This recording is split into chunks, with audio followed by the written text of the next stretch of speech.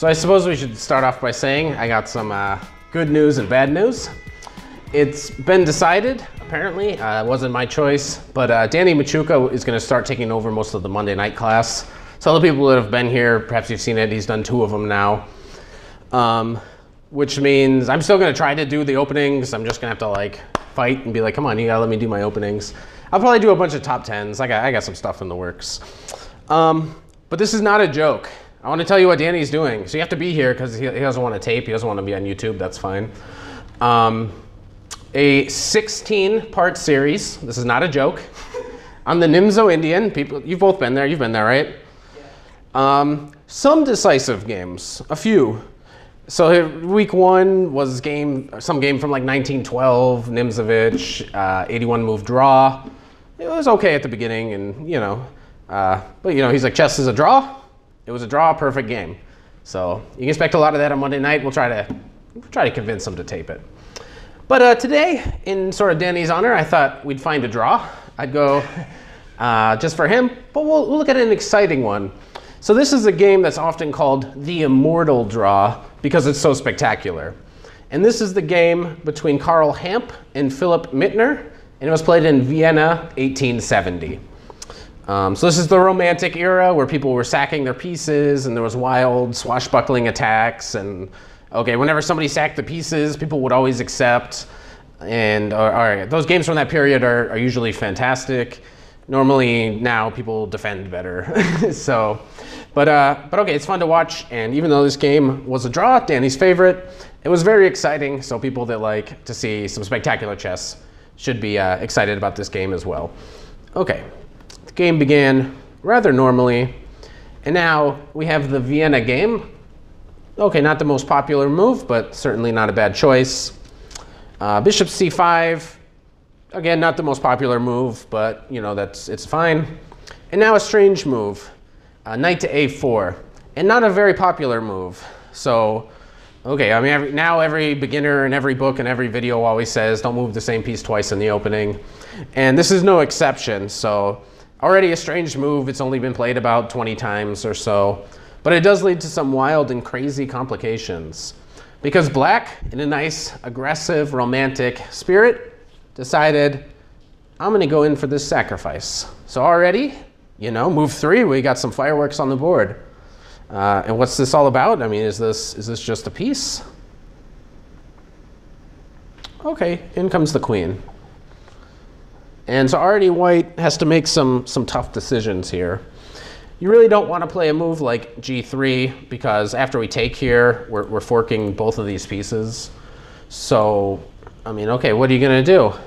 And a brave, brave man, the White king decided to step up and defend the pawn. As you would do. Does this look like all of your games? No? Well, you don't have your king on e3 by move 5? Add a few moves.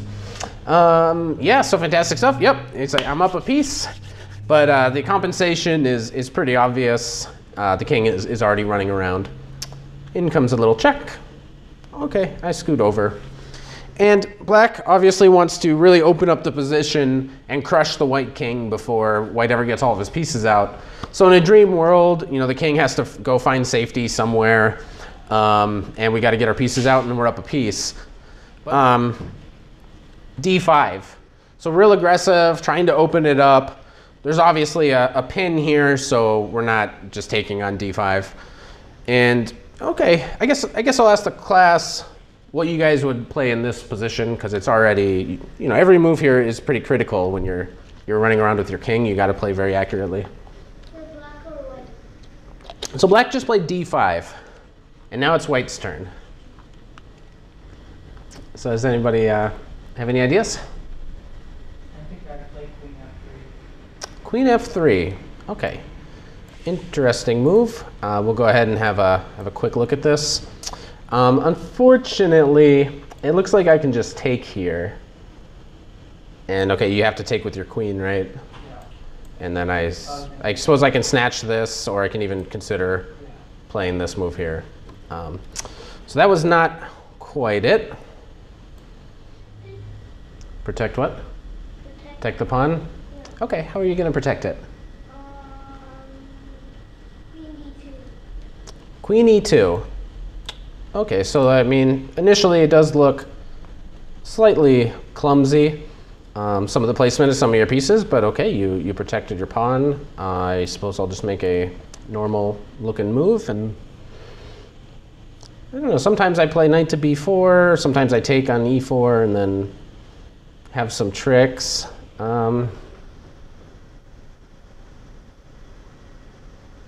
It seems all right, but I don't know. I kind of prefer black, just because in general principle, you know, I don't want to put this.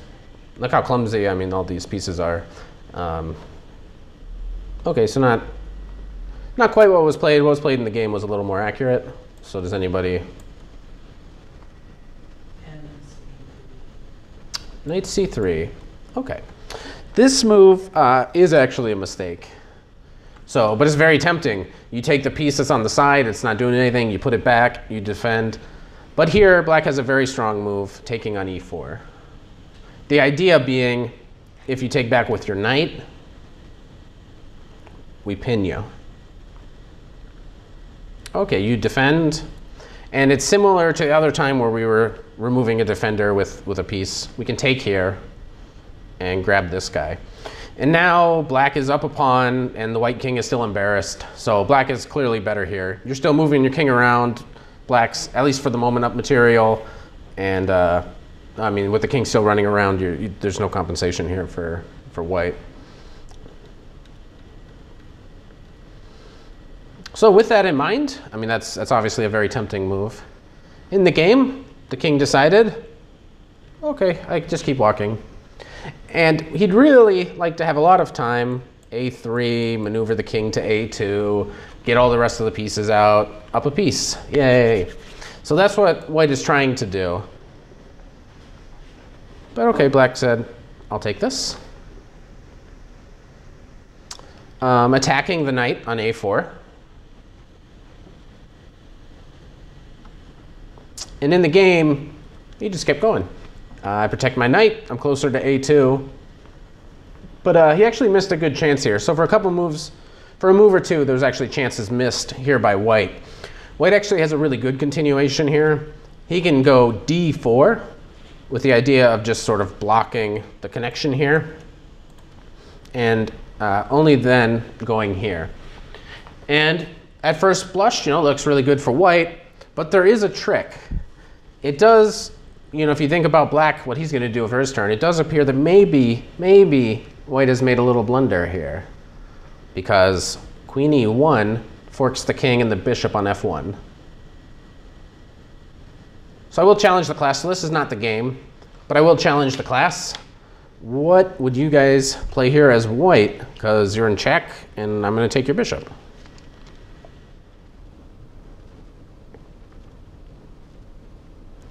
And it's quite remarkable, so it's understandable why the player with white didn't see this continuation, because it does indeed appear like, okay, white, you're just busted, I get my piece back, and I'm still attacking your king, and but we have this move, bishop d2.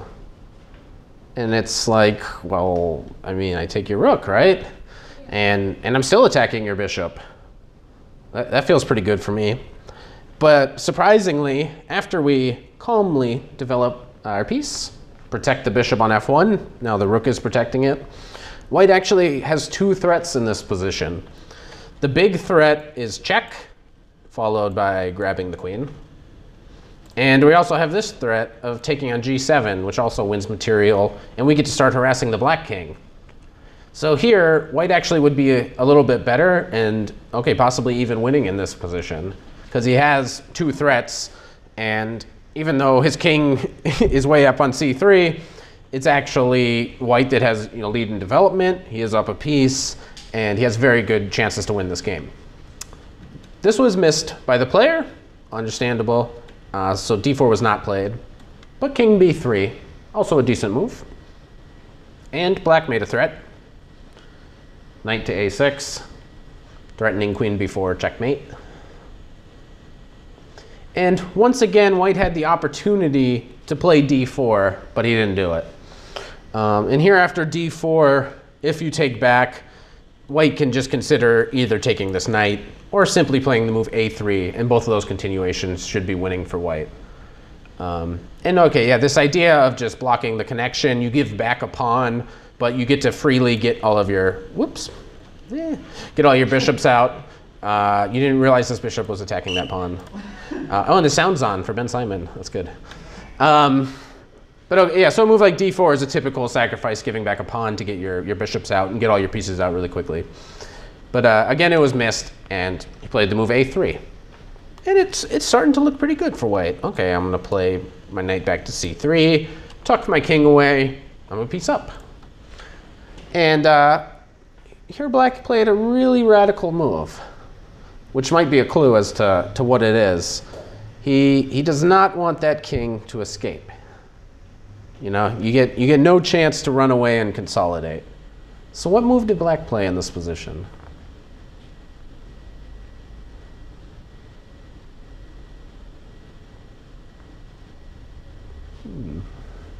Well, if it's not letting the king escape, it's queen c4. Queen c4, check. Probably not the best move. Okay, so I'm taking knight c5. Knight c5. I'll take it too. You guys keep giving me your pieces, I'll keep taking them. Okay. Okay, we're on the same page.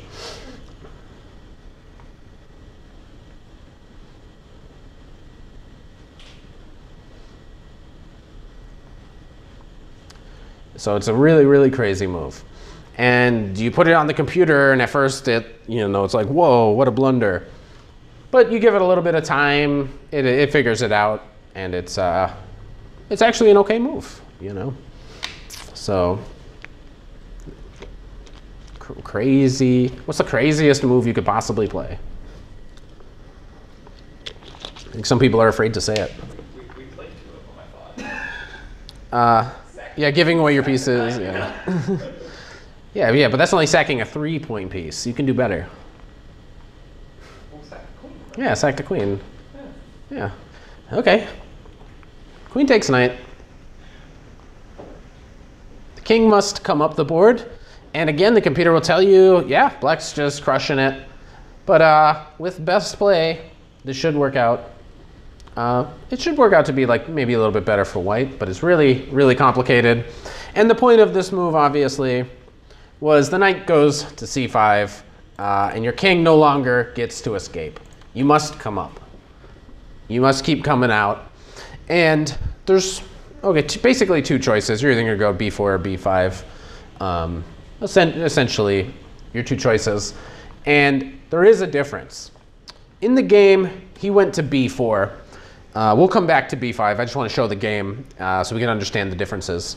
So here we go, king to b4, and we'll come back and see why king to b5 might be an improvement. And okay, I'm attacking your knight, but check. Keep coming, just keep coming. Come all the way up the board. I'll checkmate you. Okay, you can take the knight. And that's what he did. We can briefly look at this move, which leads to a very, very complicated computer forced mate. So we'll just show this line, check, bishop check. You can even have that, that's fine. I'll go here with ideas of going here. Just to illustrate, if the knight goes here, just some move we pass. Black is threatening a checkmate. Okay, you have to go here. And you can go to c5, you can also go to b6 with checkmate. So that's the kind of thing that he's hoping to do. He's trying to catch the king in a mating net right in the middle of the board. But also, okay, you can go here, which temporarily prevents that idea. And all right, the computer will find some crazy thing here, and it'll find all this is like forced, and it's checkmate and 16 or whatever. So the computer can survive for a pretty long time, but then it eventually gets itself checkmated. Which, okay, I mean, you didn't have to see all that. And, okay, so I mean, yes, you can't even run away. Sometimes you can run away and it's a little bit safer, but black actually has a lot of chances to attack your king several times and force him back up the board. So he said, all right, let's take your knight. You're slowly running out of pieces, so you better checkmate me or force a perpetual here. And all right, I'm going to take your d-pawn next. So he protected it. And the threat now is b6, and after you move bishop to d7. So that's the threat. I will challenge the class to see if they can parry this threat. There's only one move here.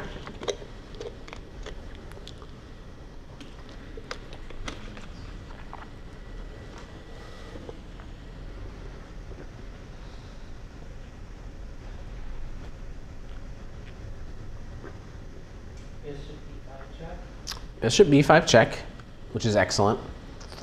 So if you play a move like c6, you are weakening certain squares, so this just isn't a very good move because it gives my king some room, and you surprisingly don't really have any checkmating attack after that. So he played the best move. Okay, I just move over. And I still have the idea of b6. Looks pretty good. b6 checkmate is a strong threat. So again, what is white going to do about that? Why does b6 not able to be played there? In which position? Never mind. When you're in check? Yeah, when I check. Oh, we'll try it. Ooh, we get the sound. We got the sound on. There we go. If the sound was off, we wouldn't have made that joke. Thanks. You're welcome. Oh, somebody's nodding. Do you know? No, I was enjoying the joke. You're just enjoying the joke? Okay. Yeah, Ben Simon likes the little sound. It's up really loud. This is like max. Can I make it louder? I kind I of like want, it too. What's that? I like it too. You like it too? All right. I like bishop c6. Bishop c6. Excellent. Yeah, the only way to avoid the immediate checkmate. So that was played, but b6 anyway. And okay, you got the bishop out of the way of b5, so now your king can go there, only move. Knight takes. Take the knight. You have to take the knight. If you don't take the knight, the threat now is knight to d4, and when you back up, b5 with checkmate. And even if you play a move like king a4, you still play knight to d4, and you know, good luck stopping that. So, okay, you have to take the knight. And I mean, you're really running out of pieces. You know, just keep taking it all. And I mean, how you gonna checkmate me or force a draw with whatever you have left? Well, black found the best move here again. Again, you're gonna like this one. So at home, you may want to pause. I'm gonna give it away. Bishop b7 check. Yeah, okay, what's this?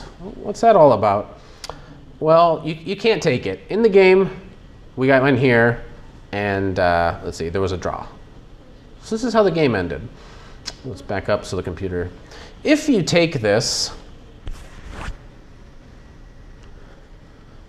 black plays king d7. You do have a check. Woohoo! But, okay, I just move. And you really don't have any useful checks now. Which, oh, wow, how surprising. You can't check here, you know, none of these checks. You have all these checks, none of them do anything. So everything is just well prepared, and okay, just this is coming. So very surprising you can't even take it. So you just backed up. And here too, you have to go back to c6 and accept the perpetual. Because if you go here, again, black has a very strong move. I'll give the people at home 5 seconds to figure it out. You can pause. And then I'll just give it away. Black can win the game here with the move bishop to c4 with the powerful threat of b5. Very hard to stop. So, okay, and so that's how the game ended. They repeated here a few times, and the game ended in a draw. We will go back. We'll go back real quick to this position, this decision that white made here. And okay, king b5 may look like it doesn't make much of a difference, But let's see if we can try to understand how this might be different if black plays the same way. Okay, so again, the knight goes to e7 where it's protecting the d pawn. But now I can play this move c4. And you'll notice you didn't have time to play the move a5 with check, which really in the game made it really difficult. The fact that you got this pawn here made it really difficult for white to escape in a lot of lines. So that was quite a useful move for black. So going back to king b5, we have time to play a move like c4. We're trying to create an escape route. We might take the knight, we might not. That doesn't matter. We're up so much material. We just want to not get checkmated. And so here, if d4, sort of sealing some of the door, black does, again, get to make some really powerful threats. At some point, he has to toss this move in. And, it's looking pretty bad. It might have these same sorts of threats. This is the same sort of checkmating net I'm trying to get you to walk into. But here I have this move. Queen a4 check. And again, if you just move over, we can take this pawn. And remarkably, white gives back the material. And after a few more moves, he escapes. And it's actually white that probably has a slight advantage here. Nothing over the top, but if white wanted to play for an advantage, he had to see this line where he gives up his queen, though, okay, and then the game would still just be a fight. But as the way the game ended, it truly was an immortal game, a very fantastic draw. So, okay, do you guys have any questions about the game or anything? No? All right. Well, until next time, hit like, share, subscribe, and see you guys next week.